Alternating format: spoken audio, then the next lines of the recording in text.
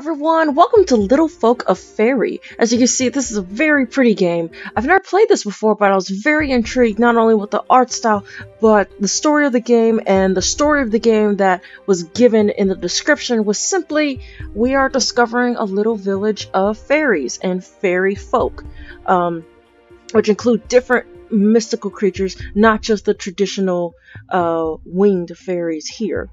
So let's get started.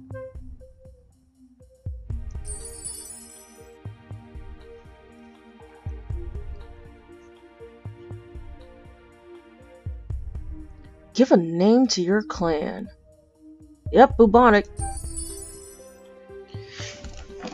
I was back in my grandparents' village where I had spent part of my childhood, but so much had changed, and whatever I was going to do with the tiny curiosity shop that was a question, I had inherited. After the notary handed me the keys, the course of my life dramatically changed. The curiosity shop had lost its luster. Ooh. Is that a big tree in the middle of it? My grandfather must have found it difficult to run all by himself in his old age. I was expecting the place to be a little topsy-turvy, but I wasn't ready for what I saw. At the back of the room, a huge tree was growing. Yep, that is an actual tree. Oh, there's a little doggy there. Oh, look, it's one of them up there. With Ginger, my ever-curious dog, leading the way, I edged tentatively into the room, realizing how much work lay ahead of me before I could live here. Ooh. Ginger? First his yapping caught my attention, then the tinkling of tiny bells. I had just the time to see my faithful friend swallowed up in a cloud of golden dust. Uh-oh. A small creature pirouetted down into the hollow of my hand. A fairy. She didn't have enough fairy dust left to take me into her world, but she needed my help. The harmony between both our worlds had come undone ever since my grandfather had unwillingly left them to their fate. But you took my dog! The fairy sprinkled some magic dust in my eyes, and suddenly I could see tiny people living at the foot of the tree. They were so small you could hold them on one finger. If I was going to find Ginger, I would have to help these fairy creatures. There wasn't a moment to lose. I think the dog is Barter. I would have to learn to communicate with these little people and guide them. Okay.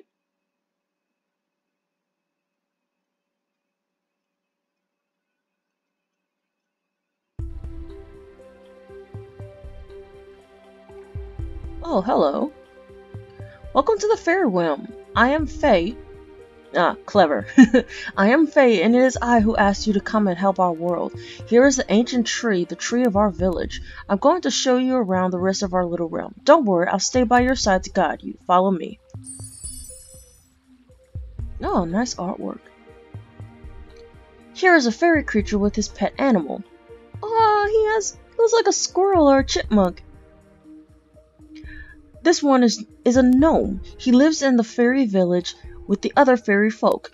You will need to organize the villagers' work to restore the village to its former splendor. You can interact with the villagers.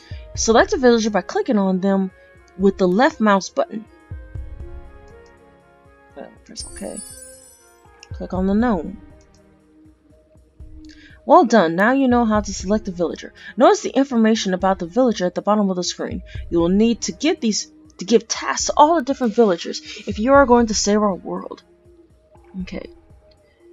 Nicoric the Mighty. A gnome. He is gleeful, and right now he's doing nothing. To move a villager, simply select them and hold down the mouse button while you move them where you want. Release the button to drop the villager in position. Drop the gnome on the crystal. I like it when they react. Congratulations, you have dropped a villager onto a quest. Your villager will now give their all to complete the quest. The progress the villager has made with their quest is indicated above their head. Ah, so we're like, resource managers in this game. Oh, okay. A villager has finished the task you gave them. Clean the fairy crystal. Enchantment gained +5. Okay, so there's a 5 right there. It's so great you're here. We must organize a banquet to celebrate. First we'll need food. Let's go and harvest some at the fruit basket.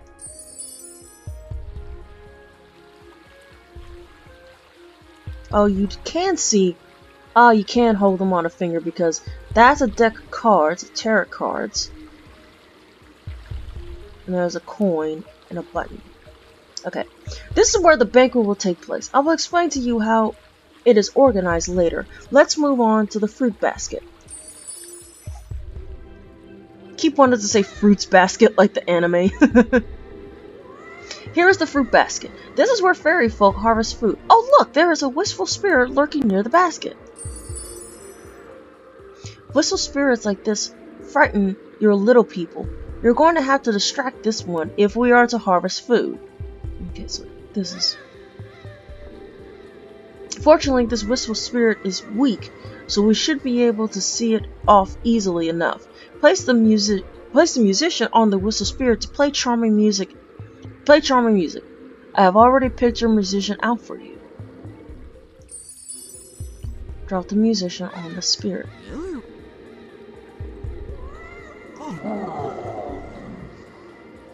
Well done, you really charmed that miserable, wistful spirit. Now its mind is elsewhere and you can send a villager to harvest food in peace. I have heard it said that the hermit fairy once lived here, but I can't find her front door anywhere. Maybe it's hidden under this shiny bunch of grapes. Drop the dryad on top. I have already picked your dryad out for you. This is a dryad on top of the grapes. Well done! Your villagers harvesting food. Food is essential to the fairy folk. Don't forget they have particularly big appetites, so make sure you harvest food regularly, otherwise they'll start to feel blue. Oh, this is great detail. As you complete quests that help restore some of the fairy realm's luster, the patches of fog gradually disappear. When a patch of fog disappears completely, the wistful spirit lurking in the area also evaporates. Villagers finished the task you gave them. Gather fruit from the basket. Enchantment gain +10. Okay, so I take it the star is our enchantment because now we have 15. Oh, thank you, my friends. I was wondering if I'd ever stretch my wings or see your smiling faces again. But my, how our little world is in a funny state. I have been saving a seed especially for just an occasion. Here, it is for you. Thank you, Lady Hermit Fairy. We shall plant the seed later. Right now we have to organize this banquet. We have enough food for now, so let's get back to the banquet table.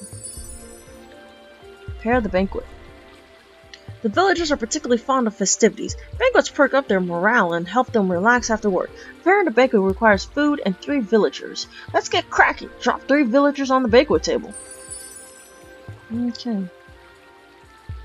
Here's 1, 2.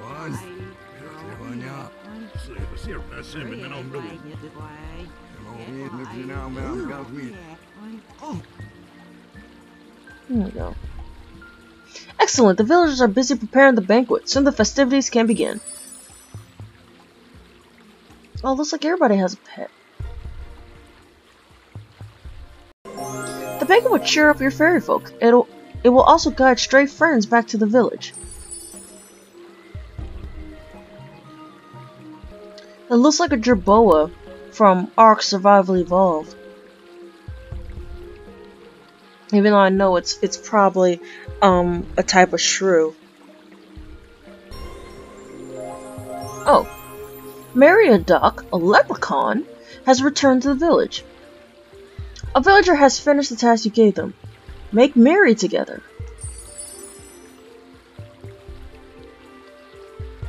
What joy! A fairy creature lost in the forest has found their way home, guided by the sounds of merriment coming from the banquet. Now we have 1 extra villager. If we throw more banquets, even more villagers may trundle home. A word of warning though, organizing a real banquet takes a lot more effort than this tiny get-together. These The new villager is a leprechaun. To find out about your villagers, take a look at the bestiary in the Tome of Lore. There's an icon on the bottom left. Okay. Tome of Lore. This book provides information about how the game works. It is possible to access the different sections by clicking on the tabs to the right of the book or on the pictures on the first page. Okay, there's the bestiary. In these pages, you will find useful information about the inhabitants of the fairy realm that you encounter in the course of your adventure. Oh, okay.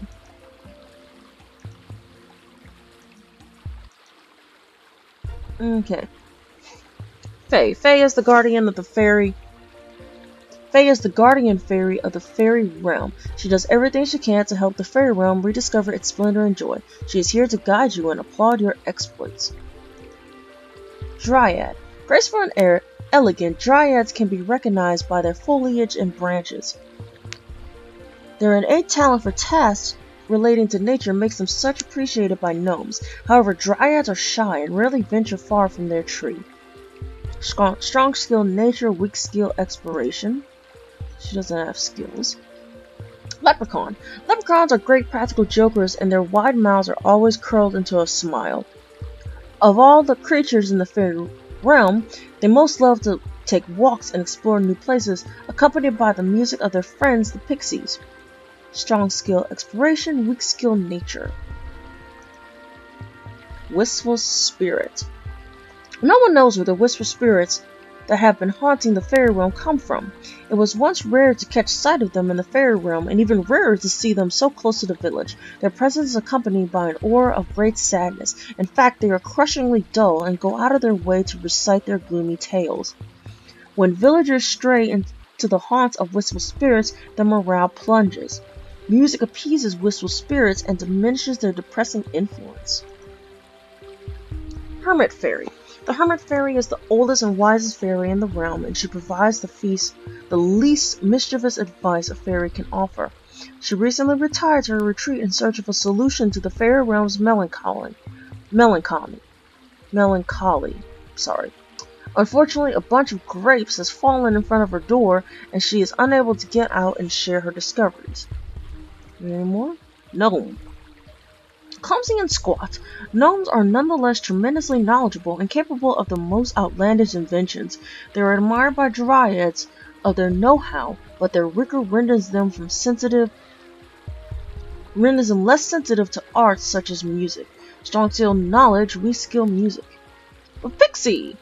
Pixies have music in their souls. Their melodies have compelled many a leprechaun to dance from sheer delight. Lighthearted and whimsical by nature, nothing bores them more than old books, science, and other such nonsense. Strong skill music, weak skill knowledge. Okay, that is it for now. I believe the Hermit Fairy gave us a seed to plant. Let's head back to the fruit basket. Here's the seed the Hermit Fairy gave us. We'll take it to the orchard to plant. Oh, I better show you where the orchard is. Orchid is the flower, not the where you plant things. And here is the orchard. Return to the fruit basket and place the villager on the seed from the Hermit Fairy. The villager will return to plant the seed here near the orchard seed. You will have a bit of traveling to do to get back to the banquet table where the villagers are. To get there, click on the ground and move the mouse while holding the button down. Okay, so it is a click and drag.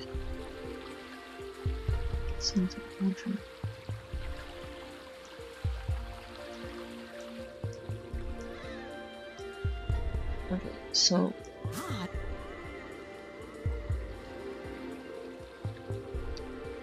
Sylvana, take care of the seed. We need to drop a villager on the seed near the fruit basket. When the bubble appears, okay, near the fruit basket. There's a seed.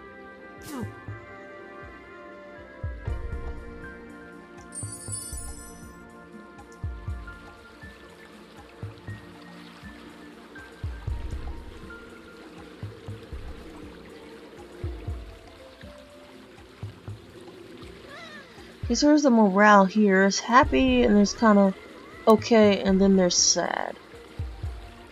So this is the amount of food we have. This food, yeah.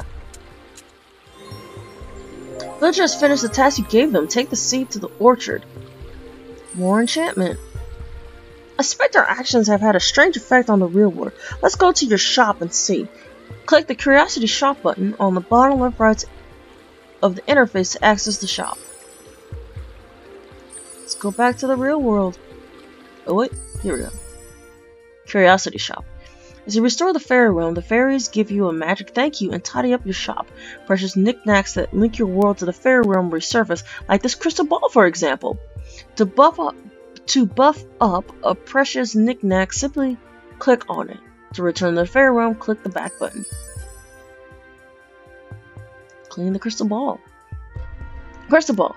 My grandmother used to tell me that whenever she looked into the crystal ball, she could see a small village in a tree inhabited by tiny, mysterious creatures.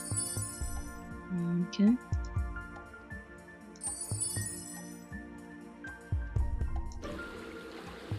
Heard a dog barking, didn't you? There's only one dog in the fairy realm, Ginger, and he's got something to show us. Go and see Ginger by clicking on the dog icon on the bottom left of the interface. That's the dog icon? Okay, I guess that's the dog. Ginger has a great sense of smell and can find hidden objects or sniff out quest areas. When he finds one, he will bark and the dog icon at the bottom of the interface will start flashing. Ginger has just discovered the Muse. A Muse can teach your villagers new things. All fairy folk have different levels in each of their 4 skills: nature, exploration, knowledge, and music. Drop a villager on the Muse so they can practice their music.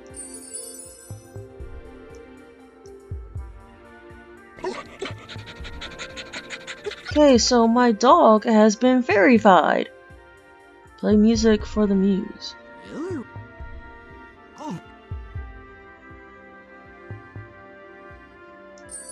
Got a new...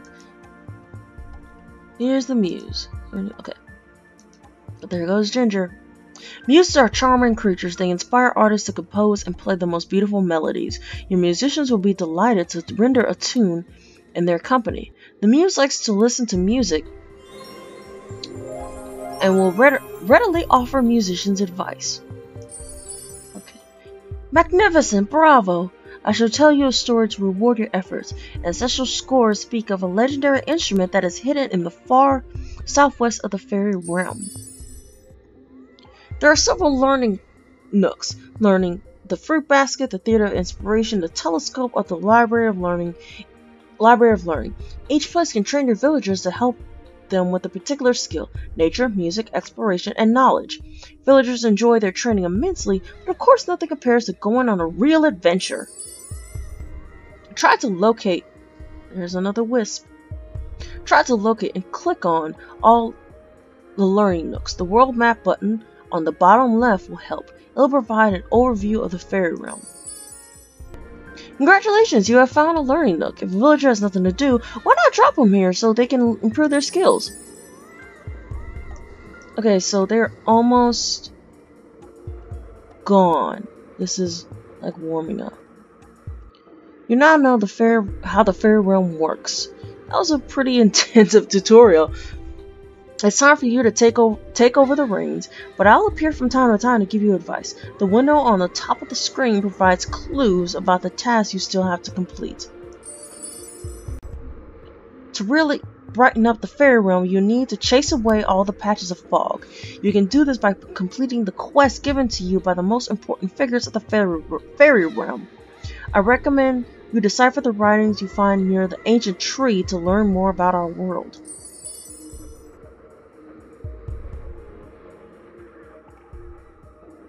Do be patient. It can sometimes take hours for villagers to complete their tasks, but the hustle and bustle never stops in the fairy realm. Even when you're not there or have turned off your computer, breaking the fourth wall here, your villagers keep toiling away at the task you have set, awaiting your return.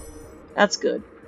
One of your villagers felt peckish and has stopped work to have a nibble. Make sure your villagers always have something to eat, otherwise morale will suffer and they will need a lot of cheering up. Okay, so he got hungry, which is why he left. Find the writings of the ancient tree. Okay, but this is the end of the first episode, and I'll get back to this as soon as possible. Thank you guys so much for watching, and I'll see you later. Bye!